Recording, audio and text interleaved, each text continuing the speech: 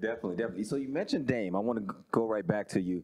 What are some of those things that you think as you look at Dame's game, your game, and also your guys' personality? Because as an observer, I see similarities, but I want to know what do you see in comparison between you two, and how do you feel like you can best help them? Yeah, there are a lot of similarities, you know, with us too. I think personality-wise, both of us, I think, are pretty good leaders. Game-wise, the demeanor is pretty much the same.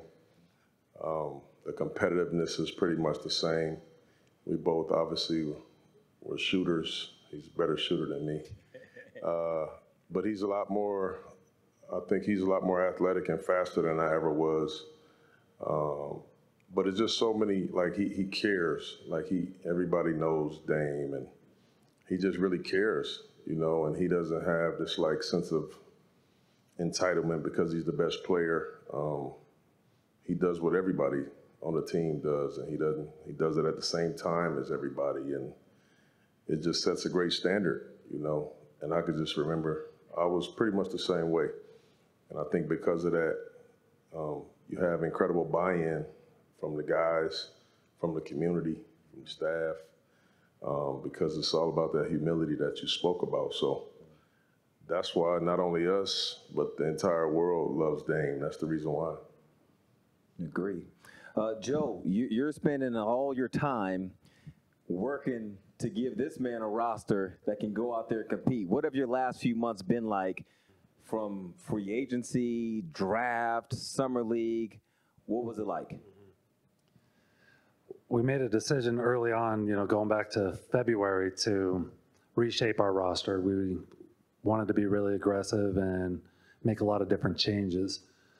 And, you know, we said at the time, it's a lot easier tearing it down than it is building it back up. In February, we tore it down. Our challenge this last offseason, May, June, July, was to build it back up. And we weren't sure how long that would take or what that would exactly look like, but the way the pieces fell, it worked out, we thought, really well for us. You know, we were able to get Jeremy Grant via trade, Gary Payton via free agency, drafted two good young players that we like, in Shaden Sharp and Jabari Walker. So we feel like we've significantly changed not just our talent base, but also our mentality, where we want to, you know, play his style of play, get tougher, be good teammates, play together, compete every night. So we know we've got much more work to do, but we're very content with how the pieces have fallen so far. Dewayne, as Joe is putting this team together and Coach Billups is coaching them, getting ready to compete, what can fans expect when they go to Moda Center, just in terms of the arena? Is there any new stuff going on in the arena? What can they expect? Yeah, I mean, before I answer that, it's funny. We had a call last week, and Chauncey's describing the way he wants the team to play, and you get goosebumps just hearing him talk about it. So it's awesome to be a part of this group, and you know, we meet almost on a weekly basis to kind of go through things, and it's just, that part's really exciting. So for our fans, you know, we're still obviously coming out of a pandemic in some ways, so this will be the first year we're kind of back to normal, whatever that new normal is. And so what I've said is that if you haven't been to a game since before the pandemic, your experience better be better, because there's a lot of reasons over the last few years that the world has created for you not to come to events or not to come to games, or maybe it's just too much traffic, too much other things going on. So we've made some changes on that side to help really reduce friction about coming to a game. So that's not super exciting, but we really know that for our fans, like getting in the building, that's got to be quick. Getting to parking's got to be quick. The food options, all that stuff needs to be dialed in. So that's been a primary focus of ours, is really just get ourselves into whatever that new normal is. You know, and we're excited about, I think, different opportunities that we can do in the areas like the club level that we're talking about, make that more of an exclusive club. We're talking about, you know, we have tons of concerts coming in this fall. That's been a glut of shows that were postponed that we're all trying to get in. So, you know, I think for us, it's just getting back to basics in some way and making fans feel both safe and comfortable and frictionless as they walk in. And I want to go back to CB, to Coach Billups, really quick, because he has mentioned before how much he appreciates the shared humility between Joe and Dewayne in leading business operations and basketball operations. He shares in that as well. He's not going to sit here and just tell you that, but he does. And so what I want to know from you, Coach, is you won a championship. As a player, you're trying to do the same thing now as a coach. In addition to that shared humility, what are some of the other attributes you are seeing in the leadership group, both with you three, and also we talk about Damian Lillard leading on the floor. What are some of those championship type of attributes you're seeing in the current group you're working with? Yeah, well, I could, first of all, speak for this group. I just think the best thing I could say is just a collective collaboration. We're all on the same page. We all have really good synergy.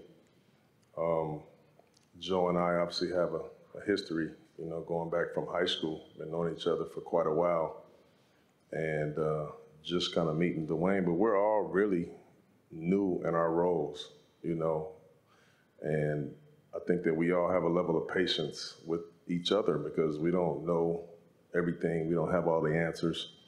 So we're asking each other a lot of questions, There's a lot of experience here, but not as the head guy. And we don't lose sight of that. We don't lose sight of that. We're not unrealistic in how we do things. And I love that. It's no pressure, it's no stress. I know for me, being hired by another GM, and when they make the change, that's a scary position for a coach because I wasn't who Joe hired, However, we have this incredible relationship and we see the game the right way. We see people the right way. And so it's a beautiful thing, for me. But it all starts at the top, and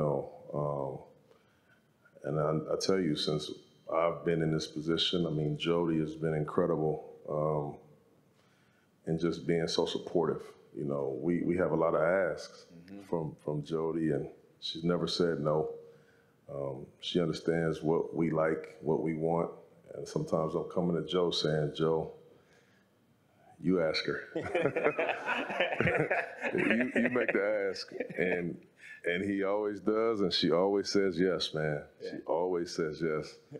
And so it starts there, and then it bleeds down to this level, Joe and Dewayne's level, and then I'm obviously a level under that. But to have that synergy, that vertical alignment has been a blessing for me in my first year, and obviously it was a really tough first year, so you need support. So it's been awesome, man.